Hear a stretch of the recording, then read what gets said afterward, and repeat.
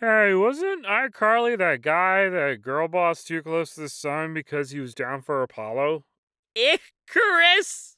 Orc facts. If you hold an orc up to your ear and listen carefully, you will hear him. He is impressed with your strength. You will be married in the spring. There's only one gender, buddy. This is the funniest thing I've ever seen someone say on Roblox. You tell me Roblox is the one gender? Today, in amusing Middle English, I came across an adjective meaning noble or lovely or beautiful. It can also mean, in various contexts, graceful, lush, splendid, mirthful, or majestic. The adjective in question is wonk. And I think to myself, what a wonderful world. Someone reading my writing. Wow, great story! Me sticking my hands in the plot holes. Thanks! In its pockets. Plot holes are merely the pockets in which your audience keeps their fanfiction ideas. This is galaxy brain level understanding of story structure. PM Seymour! As a tiny octopus, let me tell you an octopus fact. But only if you wish to receive an octopus fact. Bestowed upon me, tiny octopus. Octopus arms have a mind of their own. 2/3 of an octopus's neurons reside in its arms, not its head. As a result, the arms can problem solve how to open a shellfish while the owners are busy doing something else, like checking out a cave for more edible goodies. The arms can even react after they've been completely severed. In one experiment, severed arms jerked away in pain when researchers pinched them.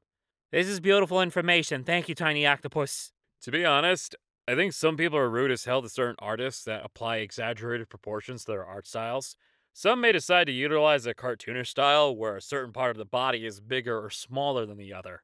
It's obvious that the artist is skilled and knows how the body's anatomy work, but choose to apply exaggeration to their rather harmless style. But some people will be snarky and say, yo, why her waist so small in proportion to the head? Like, dude! You know damn well the artist is doing it intentionally. Why are the boobs and thighs so big? Because it rocks! And that's that on that. I think part of the reason why social skill lessons are always so vague and surface level is because if neurotypicals actually try to explain their unspoken social rules, they'd have to face how nonsensical and messed up a lot of them are. Yeah, they would. I'm creating upsetting spells in my fucked up wizard tower today. Not that I don't believe you, but like, what makes the tower fucked up? Asbestos! My sisters will not stop referring to them as the Brothers Jonas, as though it's 1705 or some shit. Every time I read this post, my brain reads it as the Bronus Jethers.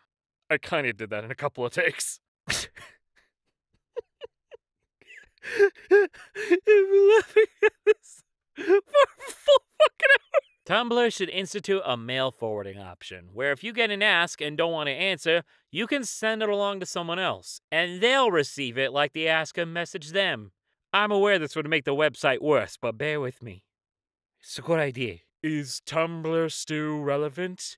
Tumblr couldn't maintain its popularity against other social media platforms. Today, Tumblr is not as popular as it used to be for varying reasons. However, the platform is still online with occasional posts from its users. I'm sorry, occasional posts from users?